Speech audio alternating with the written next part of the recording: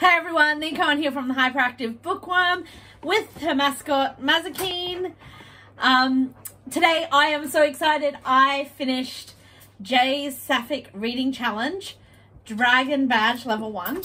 I never intended to do level 2 because I just know my limitations, but I'm so excited I actually made it to the Dragon Badge. So this means I have read 50 Sapphic books, one of each category of the 50 different categories that Jay's listed. I have no idea where these ones will fit in. I need to sit down. It'll probably take me mind-blowing, stupid amount of time to figure out where all the books go. The original, the earlier videos, I was like all cocky going, yep, this will go there and this will go there. I'm like, because I've just read so many and I haven't kept track, and I haven't specifically gone, I need a book for that. I've just read what I've wanted to read. So hopefully I can get them to all fit in. If I can't, I guess I'll be quickly reading a few more, but this means I have finished reading the 50 and I'm so excited. It's such a great list. Like, it is such a great list. It's just a brilliant list. So we'll get straight into it.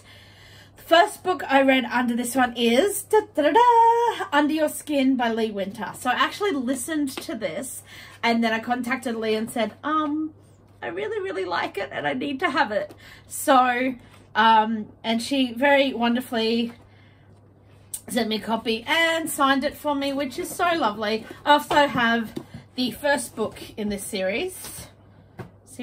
Yes, it is a series called The Red File, which is back there somewhere. So it's book 2 from The Red File, and oh my god, it is so delicious. So I love ice queens. Like, you know, so shocking. I know everyone, so surprising.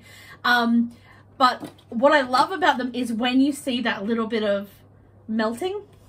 And I love with Lee's ice queens, they do melt for, you know, their love interest, or, you know, sometimes for their niece, or, you know, they have this gentle, warmer side, but it's not for everyone. Like, they are still the ice queen no matter what. But this whole book is like the melting of the ice queen, but it has so much more to it as well. Like, I love the small town settings. It's like the first book we got Catherine Ayres, the ice queen. We got her world sort of, and which is awesome. And there's all this rivalry in that one about, you know, the country girl, Lauren, but I love that we get to see her world in this one as well. Being a country girl myself, that always makes me happy. But it's so hilarious because it hits so home with the small town setting. And it just has humor, like spitting coffee all over everywhere moments. I absolutely adore the contrast between the two characters. Like, Lauren is this cute, charming, upfront country girl, and Catherine is just the acerbic ice queen who is just delicious. But the next book is The Roommate Arrangement by Jay. This book was just so... It hit all different levels for me. Like, this is the third book of the entire year that made me cry. I was like, what the hell? And it was such an unexpected part of it. Like, I was stunned for myself that I cried. But it wrenched in and ripped my heart open. Stephanie bugged the crap out of me at the start. Like, she was so frustrating and I was like, what the heck? And I warmed up to her and I felt like, my God, it's so brilliantly written. You are sort of in Ray's perspective a lot of the time. Well, for me, like, I was as frustrated as Ray was with some certain things, but then it was just, it was the funniest, like, The Odd Couple, that old TV show. It's basically that in lesbian form and hilarious. So it's absolutely beautiful. Brilliant writing, of course, because Jay's writing is just so, it's so wonderful. Whenever I feel like, oh, I'm not in the mood, or I don't know what I feel like, if I pick up a Jay book, I know I'm going to love it. Even if I'm not particularly fond of the storyline or anything like that, I know overall it's going to be a well-written book, great characters, and a story that flows, and this is absolutely the same. Absolutely the same. The dog. Alright, so the next book is Full English by Rachel Spangler. Oh my gosh, this was the first book I've read. Oh my god, it was just, I loved everything about this book. Like, I loved the way the characters were kind of turned on their heads. Like, at the beginning I thought, okay, well, yep, the small town character, you know, all these different things, but they just completely get turned on their head. I love that family is shown in both good and bad. I adore the side characters. I am so excited about there being more of this series, the English series, and it's just set in the most deliciously beautiful place. Like, the setting is just gorgeous. The writing just, it makes me just fill with all this bright, pretty, fuzzy ideas. Yes, that's the dog going nuts because heaven forbid a leaf fall outside. All right, so yes, Full English by Ray Spangler. Amazing book. I don't have paperback copies of a lot of these books, but I plan to get them because they're just so fantastic. All right, now the next book is Hush Little Baby by R.H. Herron. So this is Rachel Herron, and I've been listening to her podcast for ages, and I think she's just absolutely amazing, but I haven't actually read one of her books. So I read this one and I literally could not stop listening to this book. So I'm just, oh my God. I know that a lot of her books aren't lesfic, but I was really excited to hear that this one was. So I grabbed it. It's a thriller. It's just, holy crap. Like, the writing is beautiful. From the descriptions of humanity to descriptions of the earth. She goes into this complicated duality of human nature, and oh my God, she just reaches in and stabs sharpened nails into your heart before ripping it out of your chest. Like, okay, this is 100% not a book for anyone who is going through fertility, pregnancy, or even like with the small baby. That could probably be bad too. I'm glad I didn't read this when my son was younger. He's a bit older now, so, but it's still, it was just powerful, this book. So I cannot wait to read more of that. The next book, oh my God, like, I'm not kidding. Like, this Dragon Badge is just, it's like the most incredible books. The most incredible books. The next book was Malice by Heather Walter. Oh my God. So I was never a big fan of Sleeping Beauty.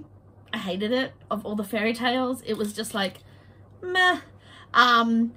This made me absolutely fall in love with, well, at least this version of the world. I'm a sucker for fractured fairy tales. I love them, but normally I love those that I love the original. So I wasn't sure whether I would like this going in. Oh my God. Mwah.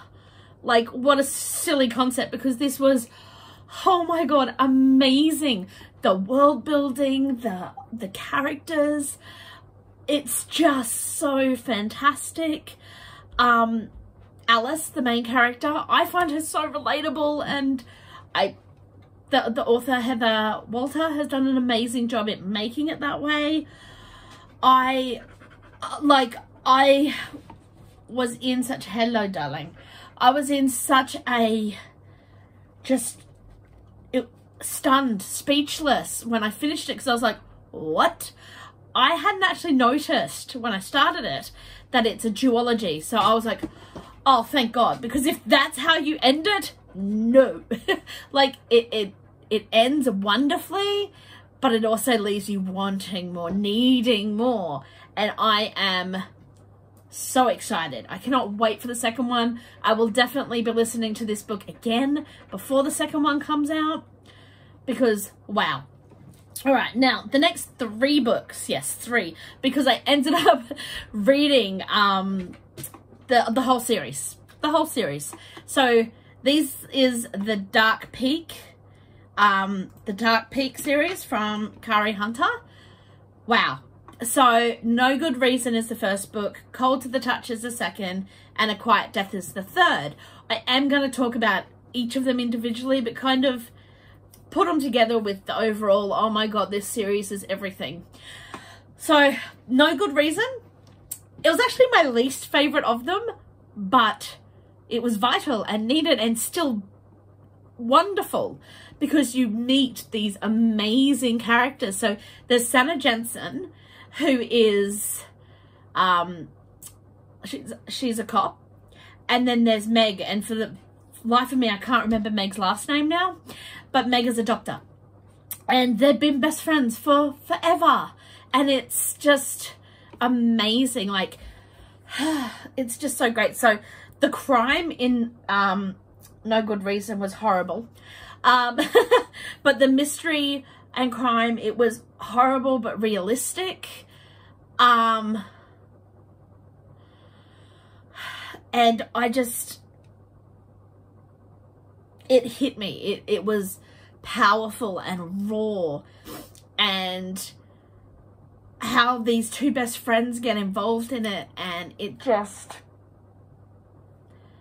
it kind of broke me a little bit, but in that amazing way. Like, it's been a while since I've read crime or mystery, and it's so rare I get to read them that has representation. And that was just puts it on a whole new level of brilliant, because the writing, the story is absolutely amazing. Okay, so the second book, oh my God, holy Hannah. So seriously, the second book, like, I loved the first book, and then the second book I was like, how could it get better? But wow, it was an incredible sequel. It was so great getting to see more of Sanna and Meg's past, and just horrible but great and gritty and raw, and the writing is fabulous, just as much as the first book was. The